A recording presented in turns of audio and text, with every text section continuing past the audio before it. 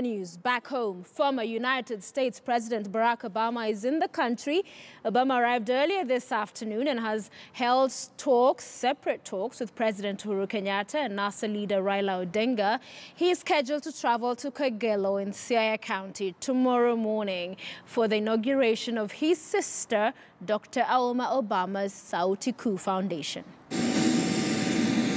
18 months after he left the White House, former U.S. President Barack Obama made his first visit to Kenya as a private citizen. The plane carrying Obama and his entourage touched down at the Jomo Kenyatta International Airport a few minutes past 1 p.m.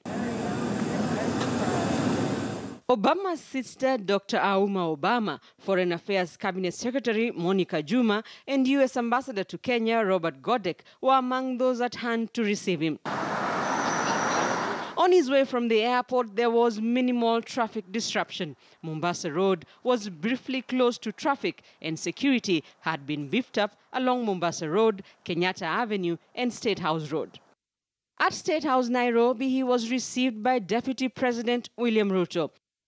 He held a brief meeting with President Uhuru Kenyatta in the presence of his sister. The former U.S. president later met NASA leader Raila Odinga at the Villa Rosa Kempinski.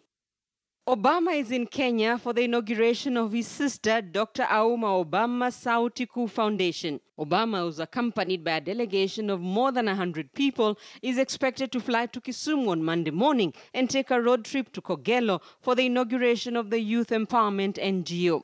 The former president last visited his ancestral home in Kogelo in the year 2006, then as the Illinois senator.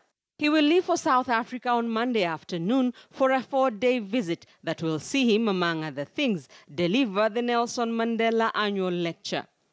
Rita Tinina, KTN News.